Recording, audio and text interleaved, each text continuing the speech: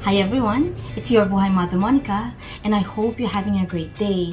Maraming salamat for coming back and watching my videos. And ang gagawin natin ngayon is magpapadami tayo ng Mayana. Itong Mayana na to, o kaya Coleus, nakuha ko to sa kapitbahay namin. And sinabi ko nga sa kanya na gustong-gusto ko yung mga Mayana and kung pwede kami mag-exchange. And ayun, binigyan niya na ako ng mga cuttings. Ayan, napakadaming cuttings ng Mayana, puro pula. And meron din siyang ibang binigay sa akin. Ito, hindi ko alam kung ano to pero amoy ng church. Yung pag nag-a-Ash Wednesday, ito yung amoy niya. So magpapadami ako. Sabi niya madali lang daw stick ko lang sa lupa and dadami na siya. At saka binigyan niya rin ako ng Oergano. Ayan maganda to pag may sakit kayo. Nasa cold and flu, sabi ng auntie ko, si Auntie Bombay, kumukuha siya ng mga around 9 pieces of leaves, kinakrush, nilalagay niya sa boiling water, tapos let it cool down, tapos ayun, inumin na, tapos tutulungan niya mawala yung cold and flu nyo.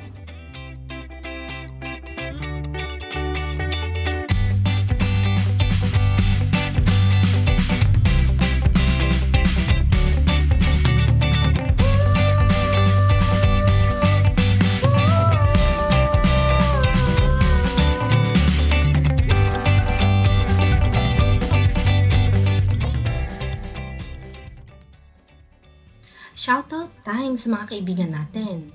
Kay Kenneth Torres, Rachel Perez, Jasper and Gilbert De Leon, Yesia Ortega, Cecil Harano, Rosemary Santos Bayona, Devan Belihapa, Alisa Kapampangan, Marisa Evangelista, at saka sa mga YouTubers natin, kay Rachel's Indoor Garden, Mel TV Official, Michelle Awa Garcio, Josephine Bauyon, Lola Thelma's Vlogs. So please, pakisuporta naman yung mga vloggers natin dyan. At saka, kay Tita Connie Cruz of Cake Links. Pakicheck yung link niya. Details will be in my description box. Ayun, pakitignan na. Thank you very much. Itong Mayana na yan, ayan see, kita nyo, iba yung kulay ng leaves. At saka maliit lang siya. Compared sa dito, sabi ng ganyan, it all came from the same plant. Ang difference niya lang is soil. Maganda yung soil nito at saka nasa mas elevated more raised yung soil nito. Kung gusto yung ibahin, siguro yung mga kulay ng yung look ng inyong Mayana, work on your soil. Kung mas healthy yung soil nyo, ganito yung itsura. Yan. Pero kung siguro pH or whatsoever, ganyan yung kulay niya. Nagdidilig siya twice a day. Once in the morning at saka once in the late afternoon or early evening. Mahilig to sa tubig so kailangan talagang diligan. Medicinal din to And ang maganda sa Mayana, nagdadagdag siya ng kulay dyan sa garden nyo. Ayun nga, yung garden ko ngayon, mostly puro green siya. So ito, pag lumaki na, ayun ikakalat ko siya around the garden, pandagdag ng kulay. So, ayan siya. Magpapadami din ako ng halaman na to. I think it's called snowfalls. Ayan ang ganda ng kulay. At saka humahaba siya. Ayan. So, bagay na bagay sa hanging plant. So, ito mahilig din to sa tubig. So, combination nito at saka ito, ayun, bagay siya sa isang pot. Kasi same water requirement. So, tara, cut na tayo. So, kung magka-cut kayo ng cuttings nyo, so, kung pinuto nyo before or above nun, well, basically, dun lalabas yung mga roots niya. So, make sure na i-cut nyo underneath or above the node.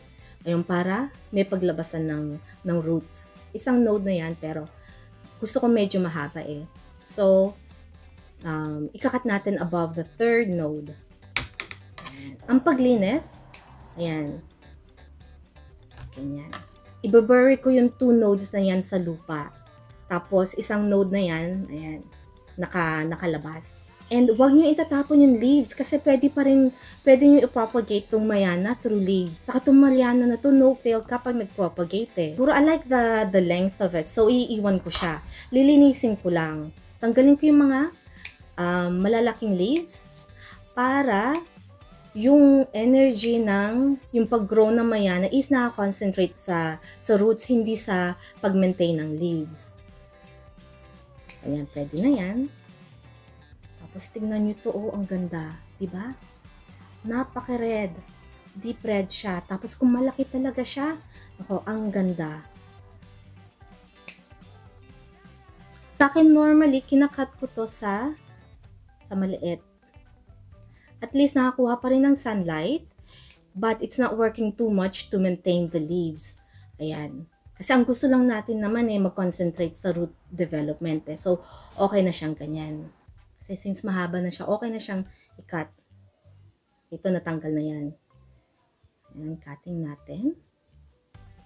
Tapos medyo habahan nyo rin, just for good measure, diba? Ayan, o.